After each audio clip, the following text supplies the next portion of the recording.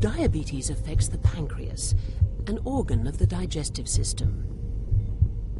An important function of the pancreas is to make hormones that regulate blood glucose levels.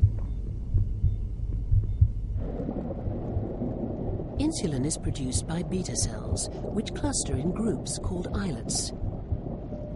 Insulin is a hormone that lowers blood glucose levels. After a meal, glucose reaches the pancreas via the bloodstream and is released from capillaries into the pancreatic tissue.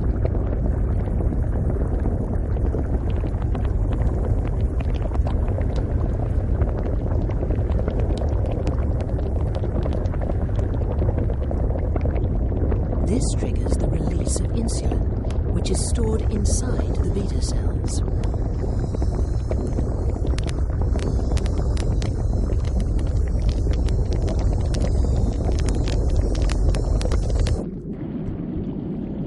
Insulin travels to other parts of the body via the bloodstream with three main destinations: muscle, fat, and liver.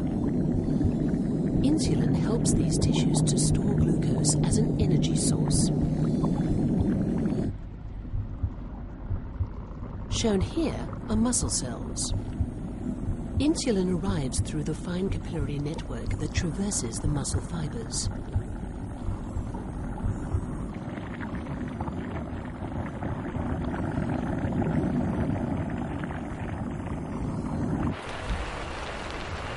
The surfaces of muscle, fat, and liver cells are covered with insulin receptors.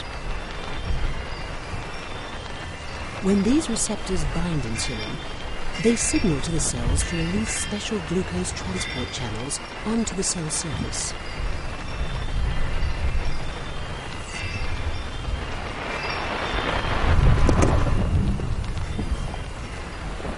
These channels enable glucose to gain entry into the cells, allowing the cells to store glucose as energy for future use. In this way, insulin acts to regulate blood glucose levels.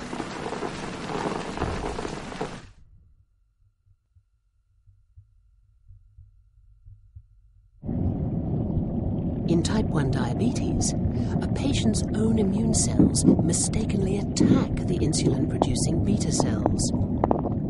Type 1 diabetes is referred to as an autoimmune disease because the body's immune system attacks its own cells in error. Over the course of the disease, a patient's immune cells will systematically but mistakenly kill nearly all the beta cells, shrinking the islet but leaving all other cells intact. The few beta cells that remain in the pancreas have a severely reduced capacity to produce insulin. The death of the pancreatic beta cells and the consequent inability to produce insulin is at the core of type 1 diabetes.